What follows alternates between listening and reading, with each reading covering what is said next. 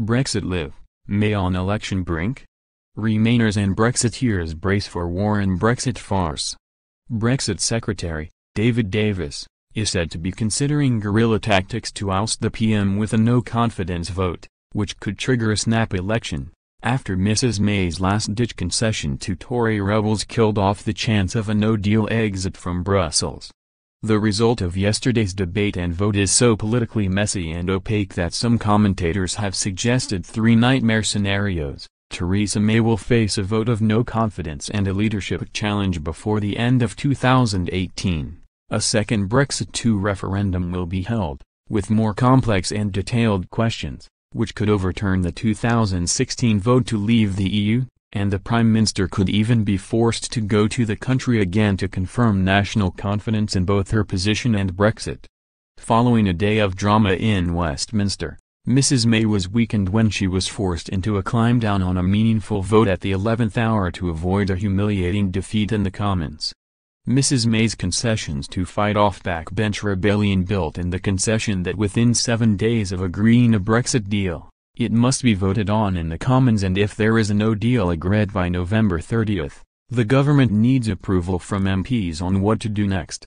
This effectively puts the power back into the hands of MPs to prevent Britain crashing out of the EU without a deal, strengthening the hand of Brussels bosses ahead of the next round of Brexit talks.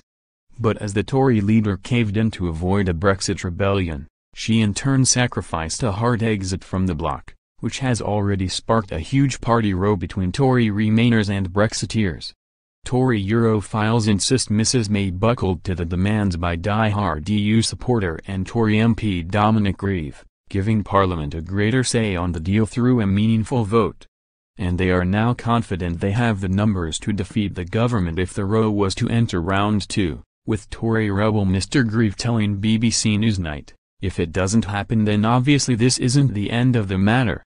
Ultimately, it is very likely that this amendment will come back from the Lords, and so can be reconsidered.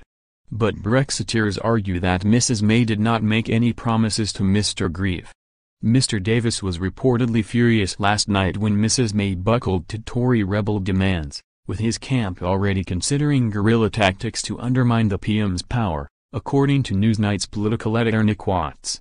Writing for politics news site Politico.co.uk, Tom McTague said, "A super soft Brexit, or no Brexit at all, just got more likely. The shift makes it significantly harder for the government to force through a hard Brexit outside the customs union and single market. It also increases the prospect of MPs forcing the referendum on the terms of the eventual deal, or even of a snap election, before the end of the year."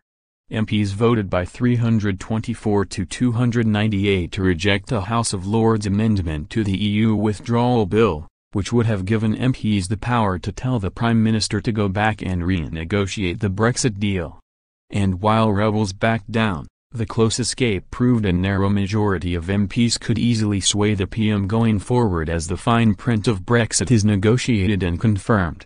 The concession came after intensive negotiations on the floor of the House of Commons, with Chief Whip Julian Smith shuttling between Tory backbenchers during debate on Lords' amendments to the EU withdrawal bill.